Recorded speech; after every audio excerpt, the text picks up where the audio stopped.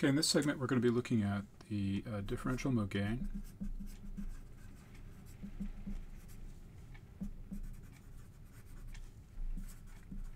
of the current mirror diff amp.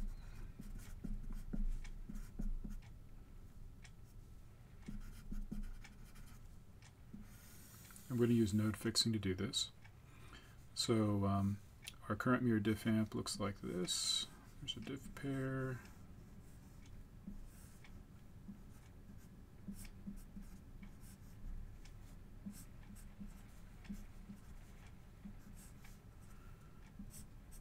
A couple of PMOS current mirrors.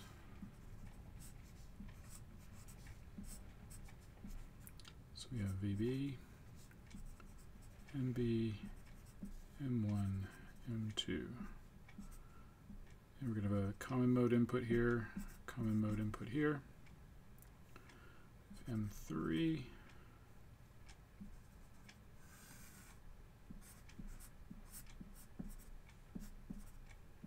M4,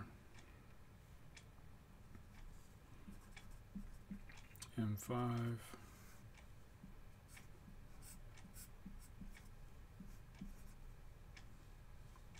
M6,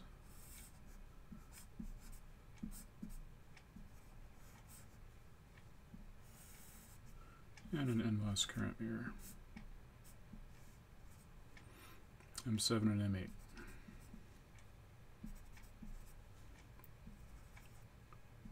We have our output voltage V out. And what we're going to do is the same thing we did with our 5 transistor diff amp. We're going to apply a test voltage source to the output, whose value has been pre-adjusted to match the quiescent operating output voltage. And that quiescent operating output voltage we argued last time is going to be the same voltage as is on this internal node here, which we called V7 last time. And at that point, there will be no current exchanged with the voltage source. And then what we're going to do is apply a little delta VDM to one side of the diff pair, and we're going to pick M1, and we're going to compute what is the delta I out that we get due to that delta VDM. And that'll allow us to calculate the transconductance gain of the circuit as a whole with the output voltage held fixed. That's half of the node fixing calculation. And so let's do that. So it turns out that we don't need to consider any of the early effect resistors anywhere for this particular calculation. And I'm hoping that I'll be able to explain to you sort of at least a heuristic for or at least the heuristic that I typically use when I think about a circuit and doing an analysis like this of where we need to account for the early effect during which phase of the calculation. But I'm not going to do that at this moment. So what we're going to do is apply our delta VDM, and that's going to create an increase in the current flowing through this transistor M1. We'll call it delta I1, and we have to figure out what happens to this delta I1 as it propagates its way through the circuit toward the output. Well, one thing that it's going to do is it's going to flow out of the M3, M4 current mirror. So there's an extra bit of input current to this current mirror, which gets mirrored by M4. And that's going to be all coming out as output current for the same reasons that we discussed with the 5 transistor diff amp. Namely, the only place for it to go with no early effect resistors would be to the output voltage source. If we did have early effect resistors here and here on M6 and M4, the voltage is being held fixed across those resistors, and so they can't change the currents flowing through them. And so the only place that that extra current has to go is into the voltage source. Yet a third way of looking at it is the idea that it sees a current divider and it goes for the highest conductance path or branch, and the voltage source, the ideal voltage source, has basically an infinite internal conductance, incremental conductance, and so all of the current will flow into the voltage source from that point of view. So that's half of what the delta I1 does. Delta I1 also flows out of the source of M1, and then we have to figure out what happens as that flows onto the common source node. Well, it can't go down into the MB transistor because that's the drain of a saturated transistor, and so it must flow up the source of M2. Right? This is just saying, once again, that the current flow through M1 and M2 is a zero-sum game.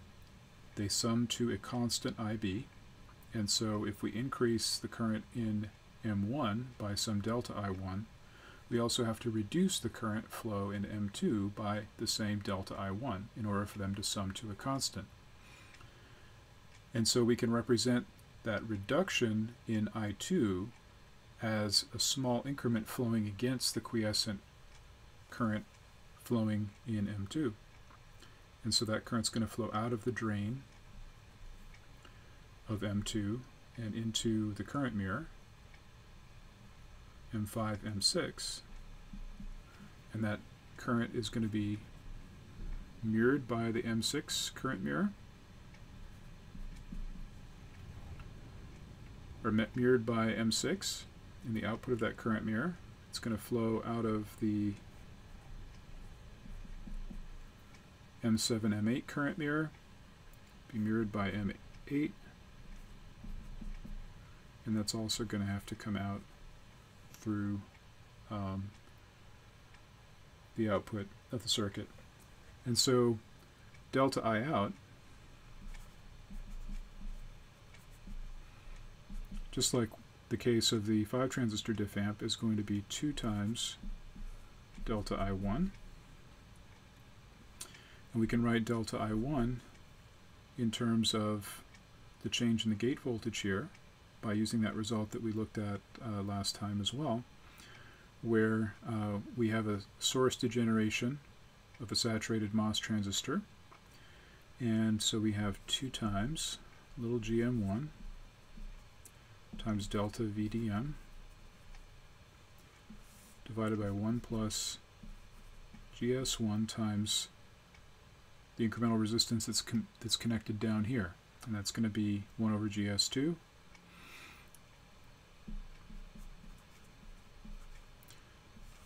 but again GS2 equals GS1, and so this will just cancel and become 1 plus 1. So this is equal to 2 times GM1 over 2 times delta VDM. 2's cancel, and so we have the GM of the whole circuit, which is delta I out over delta VDM, is just going to be GM1. Just like it was with the 5 transistor diff amp. Shouldn't be a big surprise. The output current here is just I1 minus I2, the diff pair differential output current. And so just like it was with the 5 transistor diff amp, and so the GM we might expect to also be the same. And so that's half the calculation.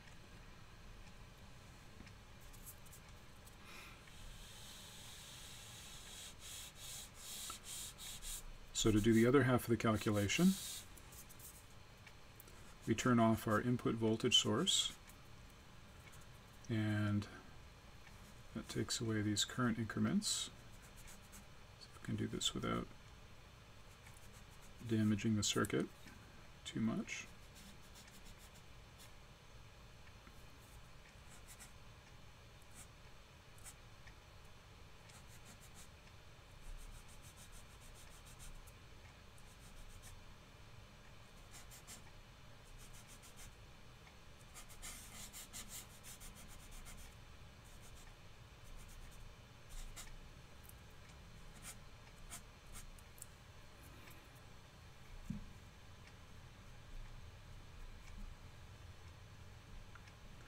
That's not too bad.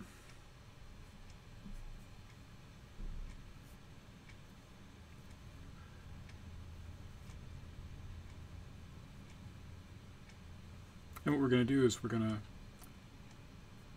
apply a little delta V out and see how much current goes back in to the circuit to probe the incremental output resistance of the circuit.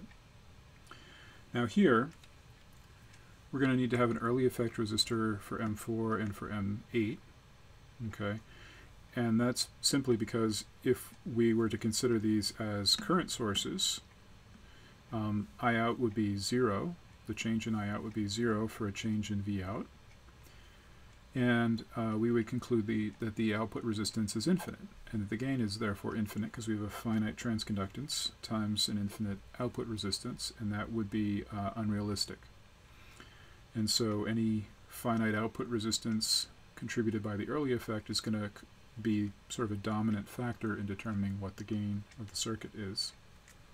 And so we're going to have an RO8 in parallel with M8. We're going to have an RO4 in parallel with M4. And we're going to use source splitting, voltage source splitting. So we're going to split this voltage source into 4 replicas, one connected to each of the things connected to the voltage source. So we've got the early effect resistors and the 2 drains. Now we're going to use superposition to consider the effect of each replica source voltage change in turn. And so splitting the output source would look something like so.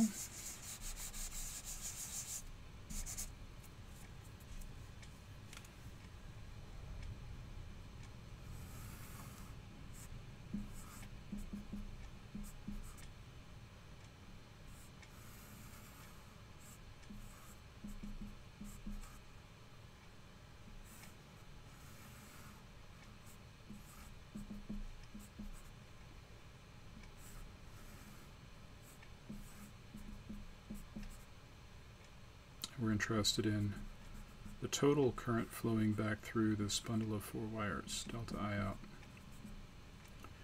And so we have V out, V out, V out, V out. We'll call this 1, 2, 3, 4. And we're going to be interested in applying our delta V out to each of these 4 replica sources in turn, and seeing what the components of delta I out are due to each of those. And so recall our numbering convention is that delta I out sub ij is the component of delta I out in branch I due to replica source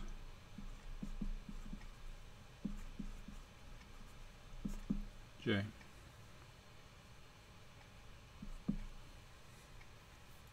Okay, and so there are 16 possible components of delta I out. 4 branches, 4 replica sources. We could have, in principle, 4 for each of the replica sources. But in practice, we're going to find, just like we did with the 5 transistor diff amp, that most of these are going to be 0. And that matrix of components, if you want to think of it as a matrix, is going to be very sparse. And so delta I out is equal to the superposition of all these components. And so let's apply our delta V out to branch 1. Well, we're talking to an early effect resistor, and if we change the voltage across a resistor, it's going to change the current. And so the current delta I out 1, 1 will be non-zero.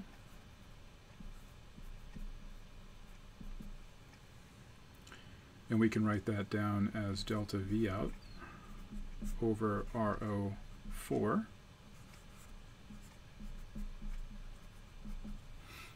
just by Ohm's law, or incremental Ohm's law. Now that current, when it flows out the other side of this resistor, just goes to the power supply, and it doesn't change the voltage on the source of M4 at all, so it doesn't change the amount of current flowing in M4. And so there's only one component due to replica source 1, just because there's no other currents excited, or there can't be any other currents excited in the circuit as a result of this current flowing back into the output voltage, or into the power supply voltage source. It doesn't affect any gates of anything else. It's just, that's it. And so 3 out of those 4 possible components due to replica source 1 are 0. We march down to replica source 2. And we take this one away. Well, here what are we talking to? Well, we're talking to the drain of an ideal PMOS transistor that's saturated. And so we've encapsulated the early effect of this transistor in RO4, taking that into account separately. And so that there is no current flow into M4's drain due to the change in replica source 2. And that's also not connected to anything else, and so has no other effects in the circuit. And so all 4 components due to delta V out on branch 2 are 0. So that's 7 out of 16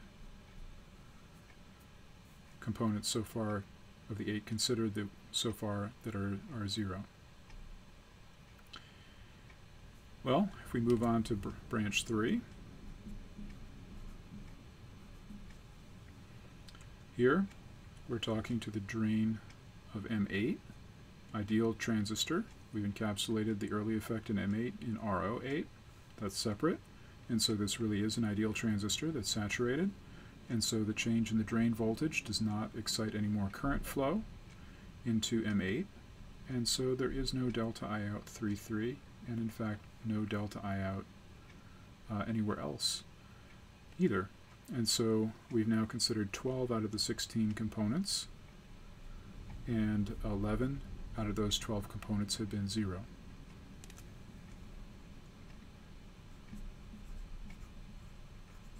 We move on to branch 4, and here we're talking to a resistor. Okay, and so there is a delta I out 4,4. And just like our delta I out 1,1, that's given by incremental Ohm's law, delta V out over RO4 this time.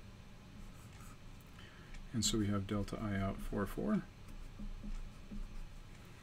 But in this case, also that just flows into ground, doesn't affect any other current flow in the circuit at all, and so does not have any other components of delta I out, or does not excite any more components of delta I out.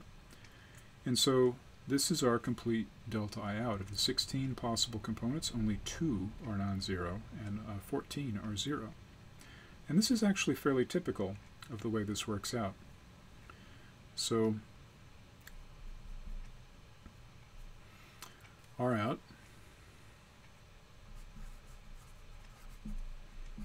which is basically delta V out over delta I out. So we factor out the delta V out, we have delta V out times 1 over RO4 plus 1 over, oh, it should be 1 over RO8, shouldn't it? I got my branch 4 confused with my transistor indexing. RO8. So we get delta V out times the quantity 1 over RO4 plus 1 over RO8. If we move that downstairs on the other side and bring the delta I out downstairs underneath the delta V out, we're going to have 1 over RO4 plus 1 over RO8, which is just RO4 parallel RO8.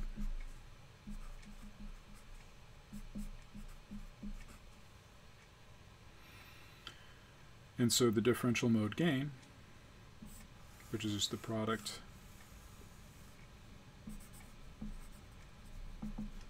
it's delta V out or delta VDM, that's just going to be GM1 times R04 parallel R08.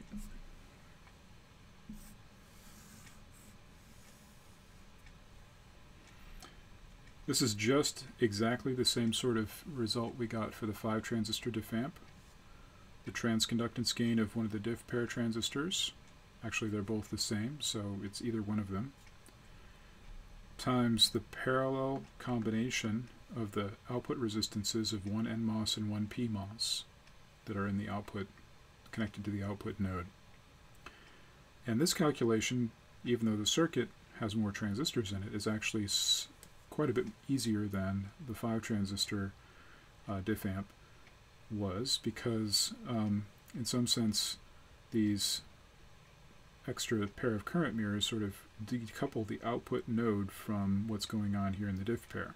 And so we don't have to consider any current injected onto the diff pair common source node and how that kind of splits and comes back out, and there's none of this canceling of two components of delta I out. That's really nice. It also says that this should have basically the same sort of gain as the simple 5-transistor diff amp does in terms of, for a given bias level and a given transistor length and say early effect resistance and things like that, early voltage parameter, they should have comparable gains. Okay, so if I have a 5-transistor diff amp and a 9-transistor current mirror diff amp, and I have the bias level set to be the same place, and the transistors are matched between the two, the NMOSs match the NMOSs and the PMOSs match the PMOSs, I should get basically very comparable differential mode gains, and also common mode gains. So that is the whole calculation. You might be wondering to yourself, why aren't we using node fixing to figure out the common mode gain of these circuits? Why are we using some other method for doing that? And the answer to that has to do with the sort of approximations that we're making when we neglect the early effect. So for the GM calculation, for instance, we didn't account for the early effect anywhere. And if we were to put if we were to put an early effect resistor in here with a bias or something like that,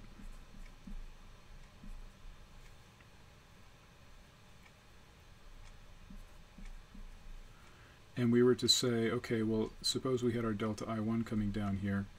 It sees this two-way current divider. Some of it goes this way, and some of it goes this way. And we can write down a current divider ratio, which is going to be something like the amount that goes this way is 1 over GS2. I'm sorry, it's GS2 divided by GS2 plus 1 over ROB. And we can turn that into a GS2 ROB over GS2 ROB plus 1. And to the extent that GS2 ROB is much bigger than 1, the ROBs would cancel if we neglect the 1, and we'd be left with what we assumed was the case before without the ROB.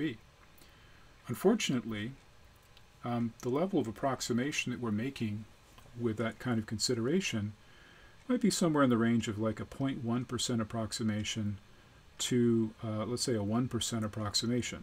Let's say if the intrinsic gain is somewhere between 100 and 1,000, that would correspond to the kind of level of approximation that we're making as we chase these current increments around the circuit. Same could be said for having early effect resistor here in parallel with our current mirror. That extra resistor in parallel with the current mirror we can think of as stealing some of the current, a small fraction of the current from the input of the current mirror, and so that would result in a slightly less amount of current being mirrored by the current mirror. Unfortunately, if you think about how much smaller the common mode gain is than the differential mode gain was something like 100 or several hundred. And the common mode gain was something like 1 over 100, or maybe 1 over several hundred.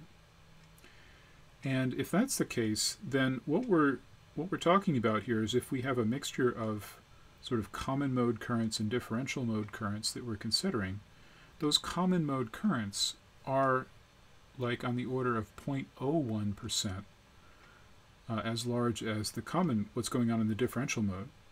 And so the kind of approximations that we're making customarily to figure out the differential mode gain conveniently are things that basically completely swamp out or render invisible any of the common mode behavior that's going on. And so if you try to only selectively account for things like the early effect when you're doing the common mode calculation, you wind up getting the answer wrong. You get something that's in the right order of magnitude, let's say, but it's very easy to be off by a factor of 2, 100%, or more. And so it does turn out, I did try this one time many years ago, by doing everything out, let's say for the 5 transistor diff amp, using node fixing ideas and not making any approximations until sort of the last possible minute, you do get exactly the results that we've shown here for both the differential and the common mode gain. But unfortunately, the expressions would be such that if you were to start to write them out, you would have to wrap around probably 2 or 3 lines, turn the paper sideways, and the expressions kind of go into the 2 or 3 lines. And so it's definitely not a fun thing to do. It's not impossible. You have to be a little careful, but it's definitely not the kind of thing that you would like to be doing. And it's not the kind of thing that really brings a lot of insight. And so, when you're looking for something that's a very, very minute effect, you have to be careful about the kind of approximations that you're allowing yourself to make and how good they are. Anyway, so that is the differential mode gain of the current mirror diff amp. The next thing I'd like to do is to do something that is very similar to this, and we're just going to sort of reuse most of what we just did. So if I can take away these little current increments and reconstitute the circuit,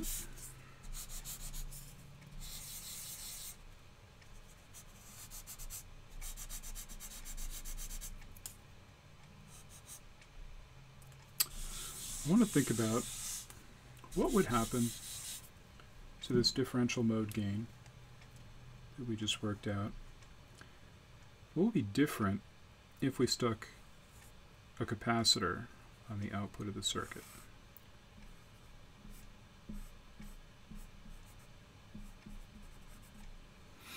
As you're actually doing in lab this week. All right, so we're going to go through this a little more quickly, and we're interested in doing the node fixing thing again to figure out what is the differential mode gain. So we fix V out,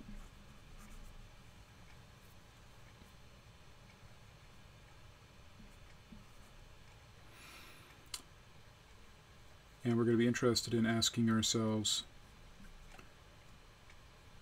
what's different about this case with that capacitor there? Well, if we apply our delta VDM to M1 again, we again excite our delta I1, and that's going to flow again through all of these current mirrors toward the output here. It's going to flow out of M3, M4, so this is delta I1, this is also delta I1. And we're interested now in the delta I out that flows out of the circuit. Well, to here, the currents are exactly the same. We're going to have 2 delta I1 flowing out of M4 and M8, just like we had before. question is, does this capacitor do anything to steal some of that current from the output voltage source? Now, if we were actually in class, I would probably pause at this point and ask you guys to think about that. And so if you want to think about it for a couple minutes and see if you can figure out the answer, I'll wait a couple seconds here. You might want to pause.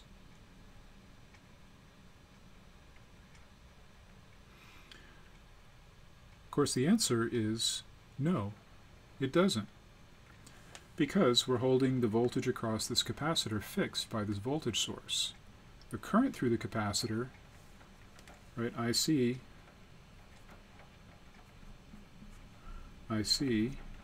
would be C times, or C out here in this case, times dV out dt. But what's dV out dt if V out is being held fixed with a voltage source? That's equal to 0.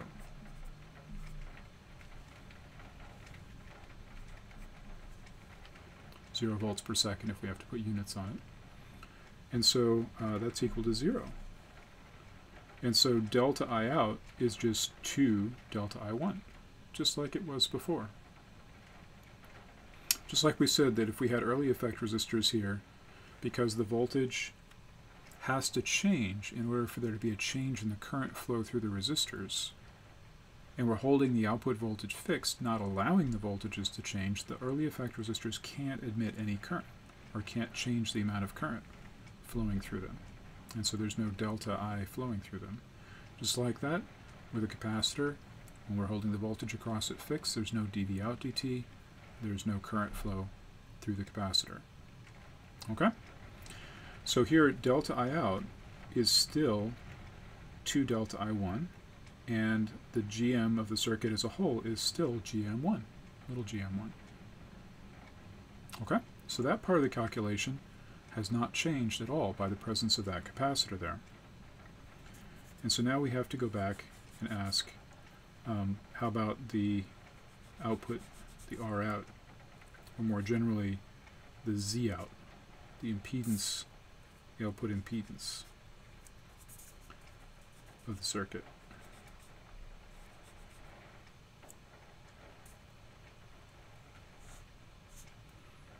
So take away our current increments.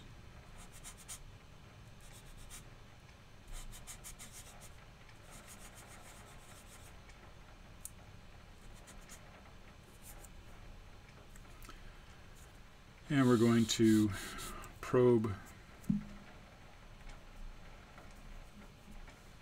the incremental output impedance of the circuit by wiggling around the output voltage source. And we could consider this delta V out here to be a sinusoidal excitation with some small amplitude at some driving frequency, and ask what is the delta I out, which will be a sinusoidal, small amplitude sinusoidal current in this case. How does that depend on V out? And then look for the ratio delta V out to delta I out. Well, we could split this with put our early effect resistors in here again, RO8 and RO4, and split now into, instead of 4, into 5. But since we already did split the output of the amplifier by itself into 4 and use source splitting, we can get away, and we know what the output resistance is of the circuit here without the capacitor. We can get away with splitting it only into 2 pieces, or into 2 replica sources. So we're going to keep these 4 together, and we're going to just split into the output of the amplifier and the voltage source, or into the capacitor. So that will look something like this.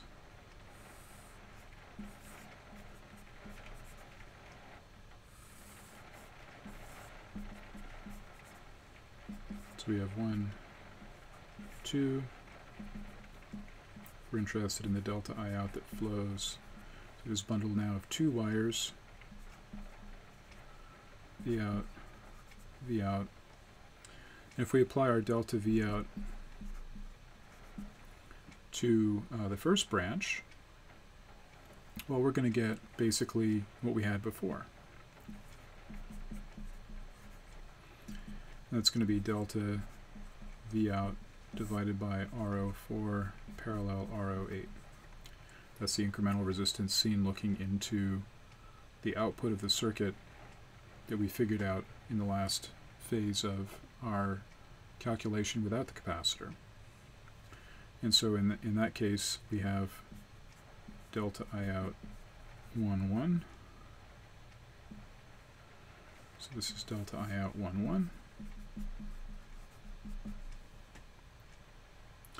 And notice that that current will not excite any current flowing in this other loop in the circuit, which is completely isolated from it, since we split V out into 2 replica sources.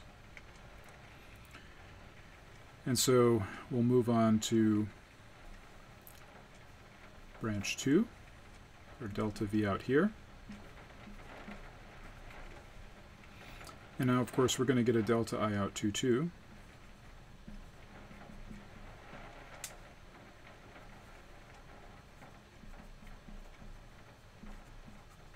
Which is current flowing into the capacitor. And we can write that using the idea of the complex impedance of the capacitor as delta V out divided by 1 over j omega C out, where omega is the angular frequency that we're driving at. And this is delta I out 2, 2. And so that 1 over j omega C out will pop upstairs into the numerator, if you like. And we have a number of different ways we could write this, but we can have Z out, the incremental output impedance of the circuit, will be given by RO4 parallel RO8 in parallel with 1 over j omega C out.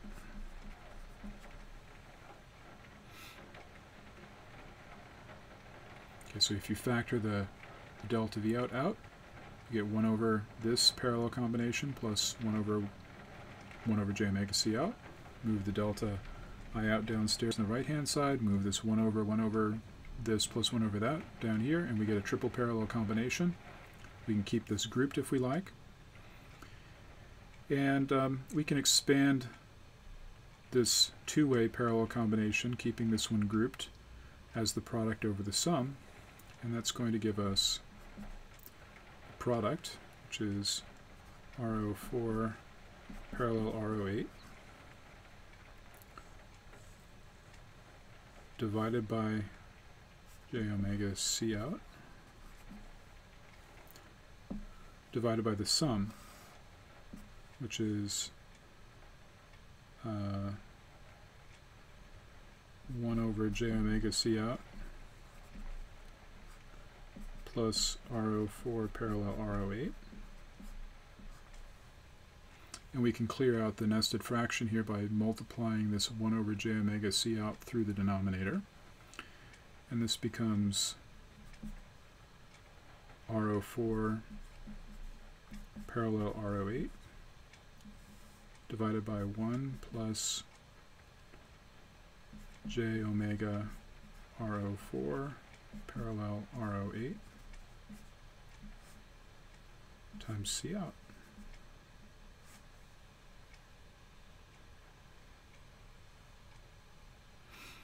And so the gain, so this is Z out.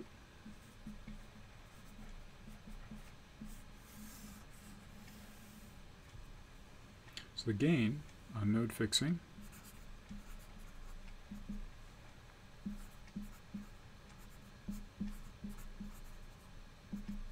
it's going to be a GM times Z out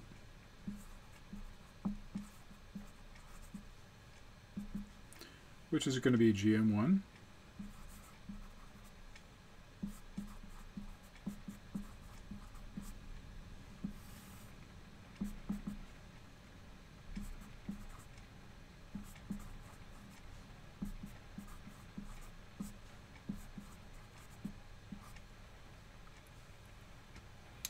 So here we have an interesting result. If we consider this now, which is a function of frequency,